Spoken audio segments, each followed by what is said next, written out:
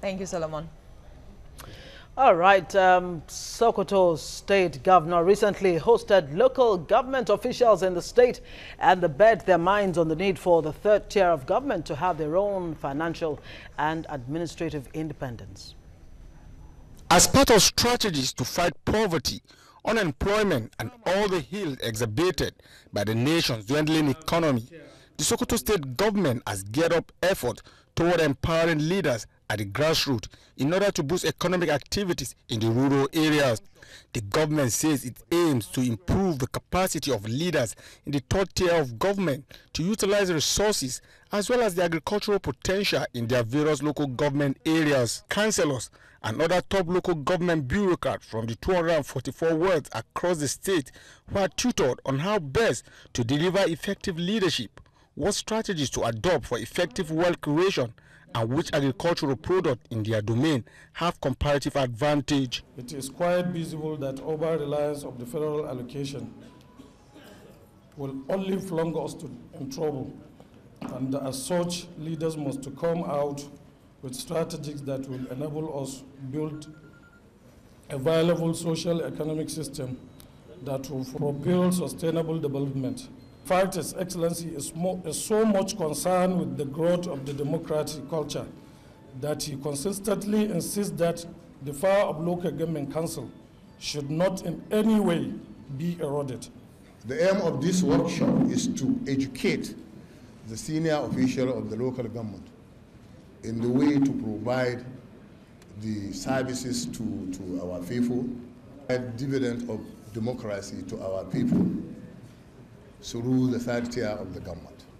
Governor Aminu Tamboy says the present economic challenges has made it necessary for leaders to think outside the box and to create other sources of revenue generation. We as leaders that have been saddled with the responsibility of providing leadership are grappling with challenges of how best we can redirect the affairs of states and governments towards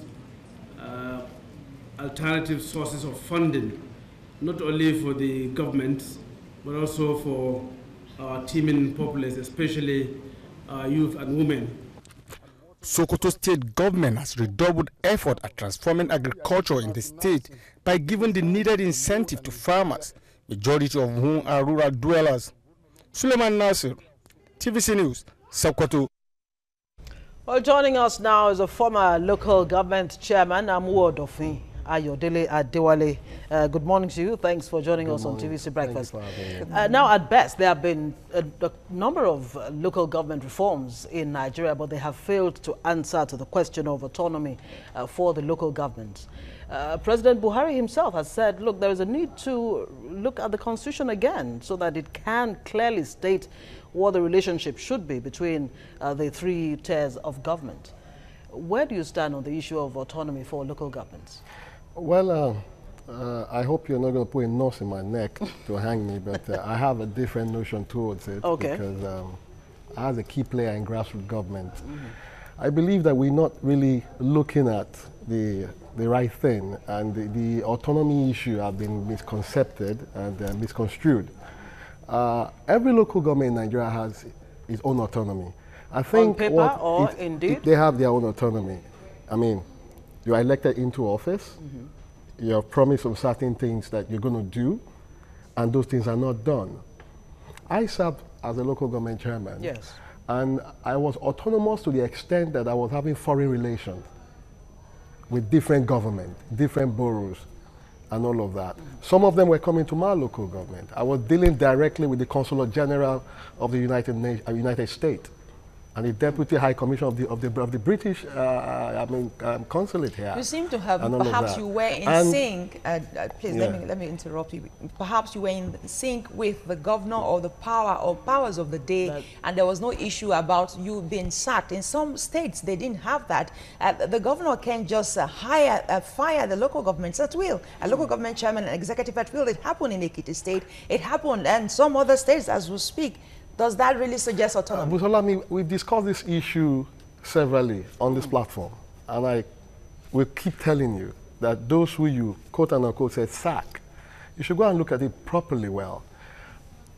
The their configuration, their putting up, was it rightly done or was it harshly done because of the fact that a governor was leaving office and he wanted to leave some level of hierarchy for the incoming government as a knot, you understand, in their wheel of progress. Except, of course, the Supreme Court disagrees with you. How? The Supreme in which Court of the ruled, cases? The Ekiti State, for instance, the Supreme Court ruled and said no governor even had the right to dissolve an democratically elected local government executive. A governor That's not done anywhere according to the Constitution. A governor cannot dissolve a local government head or structure if the right things have been done. And you should also remember that the power of dissolution is also vested in the House of Assembly of every state. And the local government are creation of the House of Assembly. That the Supreme Court has frowned against now. Is it a creation of the Assembly or the creation of the Constitution? Where does the Constitution empower state governors, for example, to dissolve local governments? The Constitution empowers the State Assembly to create, to make laws for the local government and to oversee the local government. You understand? And it places the local government directly under the control of the state assemblies. So if the state assembly see that the administrative guidelines or the guidelines of the local government is not consistent to realities of the day, they have the power through various representatives to come in and through different referenda to be submitted and all of that, and open discussion be created for people to put in their input. But let's come back to the issue of the constitutional provisions. Section 7, Section 8 of the 1999 Constitution. Is the Constitution vague or clear on the autonomy of local governments? When you have a 2014 confab that says autonomy for local governments should be the norm, and then under military administration, of course, Babangida was dealing with the local governments directly, giving them funds directly. Yes. And so it looks like it has to do with the person who is involved here, and the Constitution itself is set aside. I'm happy that you have mentioned the military. Yeah. What we have in Nigeria is a military decree.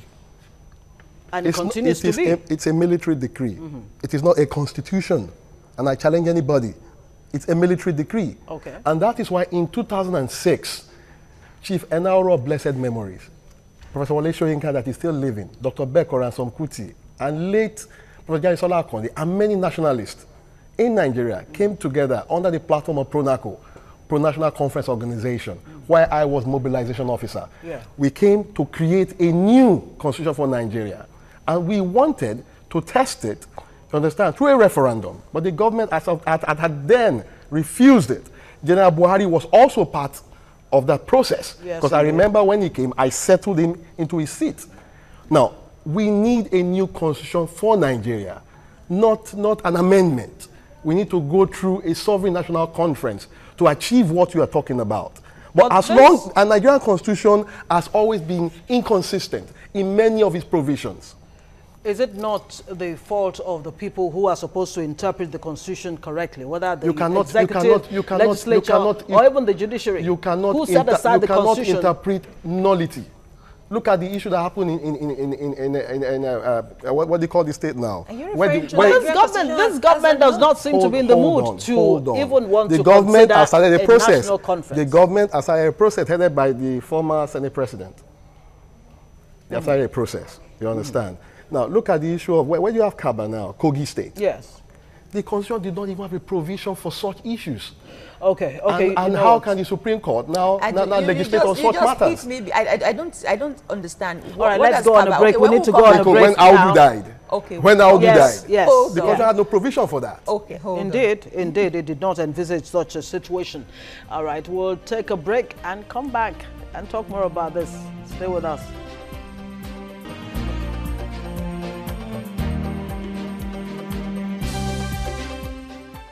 All right. According to the president of local governments in Nigeria, Ibrahim Khalil, local governments are in a perilous state, undersourced and unable to provide the services the people badly need. And of course, you have a President Buhari who says there's a need for constitutional amendment needed to clearly define the relationship among the three tiers of government. Now, the question of local government autonomy, that's what we're looking at this morning, and our guest is AYODELE ADEWALE, former local government chairman himself, AMUWO Odofin. Now, what do you have to say about this present joint account between the state and the local government? Is that really at the root of the underdevelopment we have at the municipal level? Well, the joint account for me is no problem. The problem actually are the key drivers of the system in each local government. Are they accountable to the resources given? Can they mobilize the resource by blocking leakages for developmental purposes? That is what we should look at critically well. As why you always say some things that the rat will never go to borrow the leg of an elephant if he has an itch on his head, which simply means that whatever resource you have, how can you maximize it to the benefit of everybody within the society?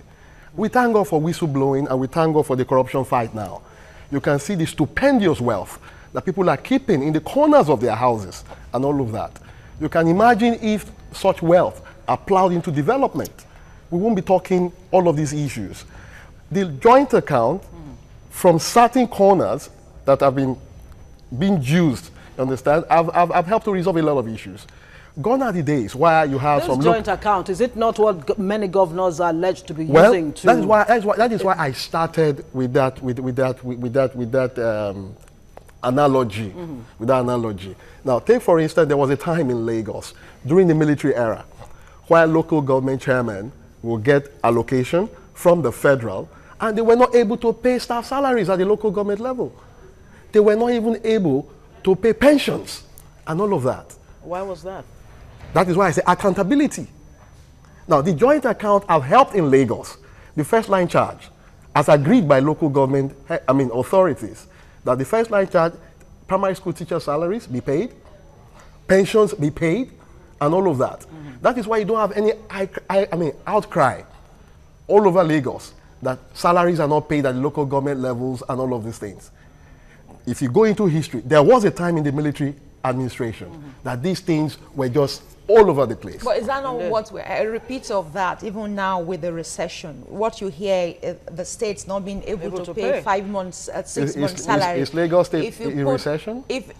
Please just well, let's put this in context. Lagos State, in terms of IGR, is way out there, beyond and above other states. But those other states, because they are accountable in terms of and they are block leakages, which is fine. But let's look at we're just trying to paint the picture of the plight of the people there. If the states are owing up to 6-7 months to civil servant, then tell me what the primary school teacher out there will be owed. Some a year have not received any salary at all. I'm putting this now in terms of revenue generation. If we have to decentralize to say, okay, fine, let the local government generate their revenue, how would that work? Which they're already doing. I will support decentralization when our system gets to autopilot. Autopilot in the sense that each and every elected representative at the local government level is accountable to the people, accountable to the resources they get, to the extent that you can see development all around. Yes, I will agree to that. But if we have not gotten to that stage yet, I beg, it is very dangerous for us to follow that route. What will because it take for us to get to that stage? You're going to have a local government A, close to local government B, paying salaries, paying this, paying that. And if local government B is unfortunate to have a glutton that is embellished in corruption and greed, you're talking about they the will local not be able to pay. Now, or the elected representative also includes chairman. Yes. You understand? Yes. Includes the chairman. Yes. You have the supervisors. You also have the councillors. Each and every one of them also have functions that they carry out, that they oversee that needs resource. It looks like the Kaduna State Governor, El-Rufai, has created some kind of template that other parts of the country should emulate. He has, of course, abolished state and local, LG joint account. He has done that. He has sworn in local government chairman. And it seems to be working for him. Now listen, immediately he did that. What happened a few months after? He had to sack all the council treasurers. He sacked all the council HEMS people, council managers, as the case may be, because those were leakages. He quickly saw that. Now, aside from doing that, he might be tempted, if he goes round again to check, or we call it raking, to check their accounts and see how far they spend the money, he might be tempted to use the executive powers to sack chairman of local government if he's not properly guided around the rules that he's going to use. But I can assure you that all of them, or many of them, might not be working in accordance with his vision. So in doing that, like I said, I think there's nothing wrong with that. So if everybody... Except we get to autopilot, where everybody key into a vision. That's the point. Everybody seems to be on the same page with the president and all those who have been calling for local government autonomy.